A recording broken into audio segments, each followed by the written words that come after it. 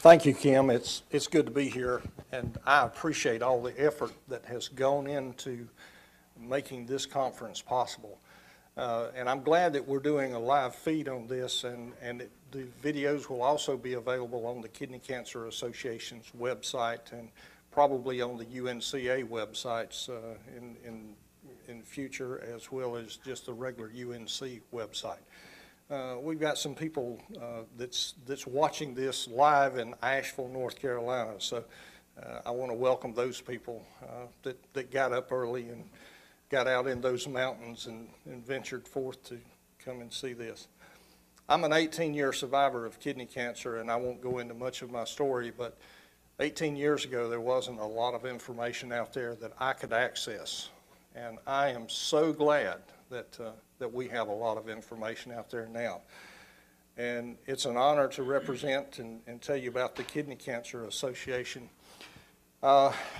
Basically, the Kidney Cancer Association is comprised of everybody, and you know, it's an international organization, but if you look at that slide, you want to make sure you don't call it an infernal nonprofit organization, because there's some really good people that's involved in the Kidney Cancer Association.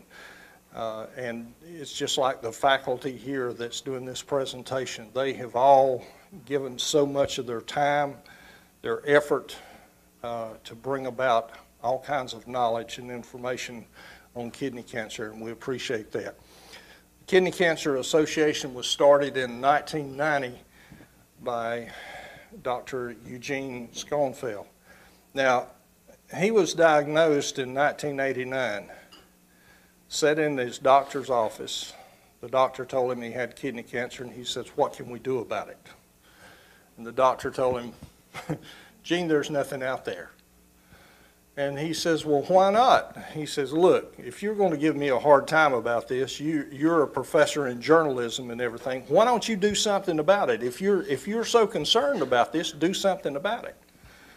So Gene did just that. It wasn't long before he and that doctor and about 3 or 4 patients sat down at Gene's home around the kitchen table, and they organized what is now the Kidney Cancer Association. Gene's words initially in 1990 was telling people, hey, it's like the doctor opens his medicine bag only to find there's nothing there. That's what a kidney cancer patient is going through.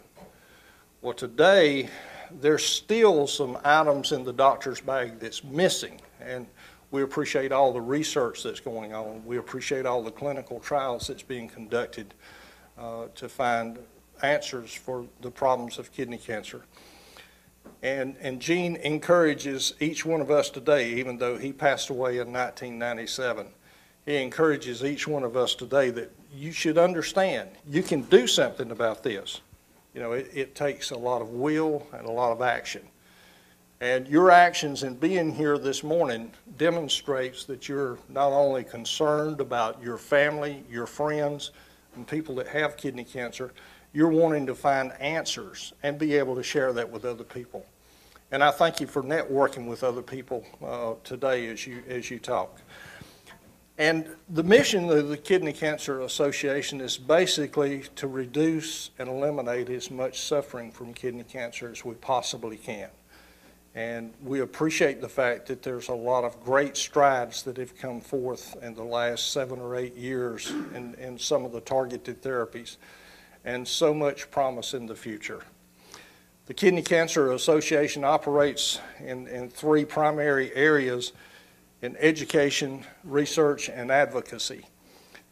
We're involved even at a local level in North and South Carolina through the North Carolina Comprehensive Cancer Program and the South Carolina Cancer Alliance to bring about some changes that can be helpful. One of the things that we're working on this year with the North Carolina Comprehensive Cancer Program is to reduce the disparities on insurance coverage of oral medications versus the IV medications. Hopefully we'll have some legislation passed. That's been brought up by a lot of agencies, and we're glad to be a part of that. Hopefully we can bring about some equality on the coverage of that.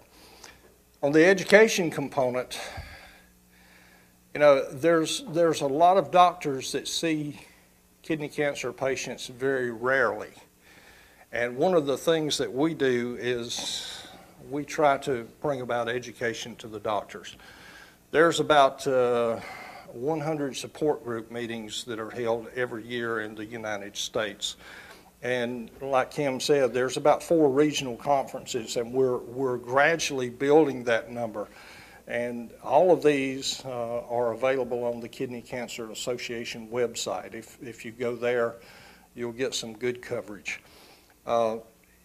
This year, we had a symposium in Chicago and a symposium in Dublin, Ireland. And those doctors that participated in those symposiums learned a lot on the latest processes of treating and research on kidney cancer. Next year, we'll have a symposium in Miami, Florida.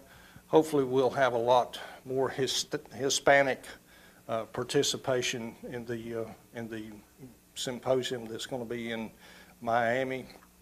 And we'll also be in France for the European Symposium. There's a lot of research going on in Europe, and we want to capitalize on that as much as possible. And we help to educate oncologists during these symposia.